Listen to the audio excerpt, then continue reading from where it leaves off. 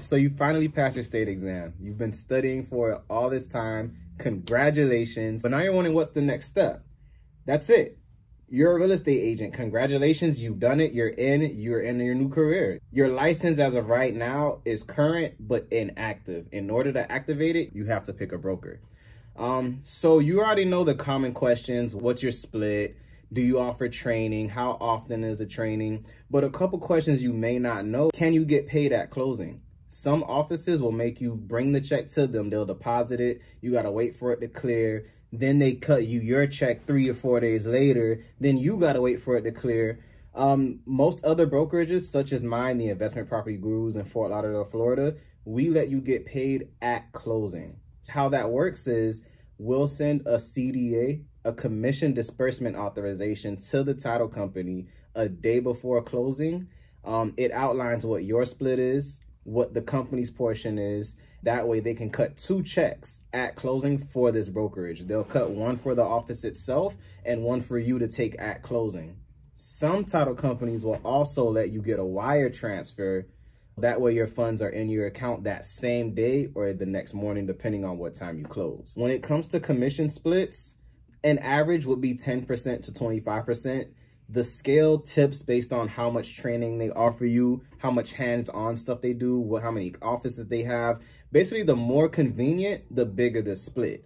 But the catch is, you don't want a split that's too high to where they're just asking for it to ask for it and they're not doing anything for you. Before you get into the technical questions, the first thing you want to notice about a brokerage is, are you comfortable there? When you walk in the office, do you feel as though you're at home? Do you feel that you could really have a meaningful conversation with any of these people? Do they seem relatable? Do you feel like you'll have a good time at company parties, at company picnics? If you walk in and it just feels like another day at the office, you feel like you're going into work every day, it's not worth it. After a while, I'll admit, most realtors stop going to the office because all you really need is a laptop and a Wi-Fi connection. But the moments you are there, when you're there for trainings, when you're there for meetings, when you're there for company gatherings, you want to be around people you like and feel like you're going to be there for a few years. Even then, the aesthetics of the office itself. Do you feel comfortable in there? Is it in an area you're comfortable in? Would you feel comfortable having a client meet you there? That's very important and a very overlooked step. Once you've picked the office you're happy with as far as the look and the feel of the place, there's some more technical questions you want to ask. Do they offer leads perhaps? Granted, your broker isn't solely responsible for your success as a real estate agent. It's still nice to know if they have some type of systems lined up to bring leads in the door. Even if it's a system you can replicate yourself, a system is a system. And when the leads do come in the door, what happens to them? Is there a system to distribute them amongst agents? Or is it just first come, first serve, whoever's next to the broker at the time gets the lead? Can they teach you how to get leads? You want to know that the broker or whoever's in charge of training is up to date on the latest trends. So if there's certain ideas that you yourself want to try out and they have no idea what this is or how this works, maybe you're in the wrong place. You definitely want to be somewhere where they can coach you get to where you want to be. For example, when I joined my first office, it was a very small company. It had about 12 agents at the time. By the end of the year, it was up to 40 agents. And I really learned a lot because I knew that my goal was to eventually be a broker owner of a small brokerage to eventually grow it to a larger office. What better way to do that than to work under a broker doing the exact same thing that you yourself plan to do? I just opened the Investment Property Gurus in January 2020. We're growing, and that's exactly what I'm doing. I'm following what I've seen over the years. I'm putting into play these systems, and I'm just innovating. I'm hiring experienced, motivated agents. If you have questions about my company and want to know more, my information is in the bottom, but as of right now, I'm going to stick to the script. You want to make sure you can build with this company. Some brokers will allow you to build a company within the company.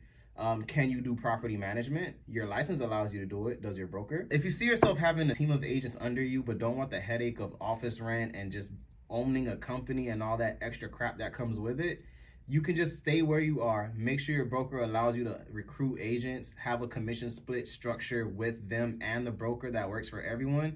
And you can be on your way owning your own team with your own logo, own company name, just powered by your broker. Another really important tip, not so much a question, don't lose sight of your personal brand.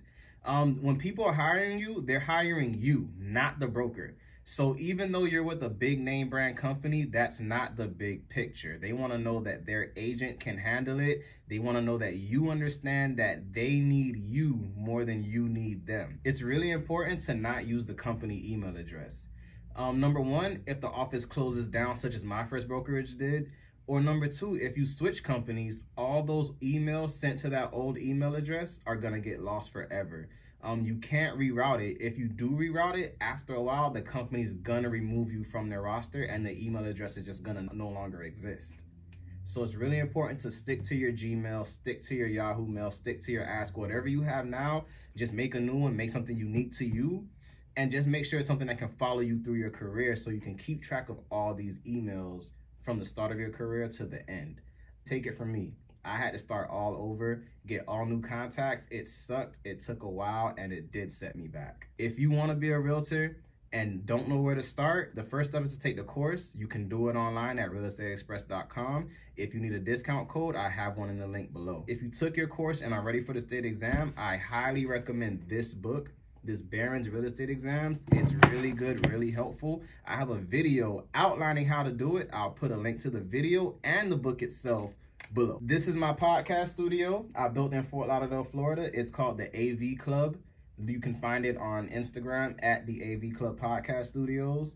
I rent this space out to anyone who wants to do a podcast or YouTube video, anything you'd want to do creative-wise, audiobooks, anything like that, you can come here and it's rented out by the hour. If you're looking for a brokerage to hang your license and you're in the South Florida area, my company does specialize in investment real estate. Give us a shout. I'll be happy to answer any questions. Feel free to reach out to me. Do not be shy. Like, comment, subscribe, and hit the notification bell. I'll see you on the next one.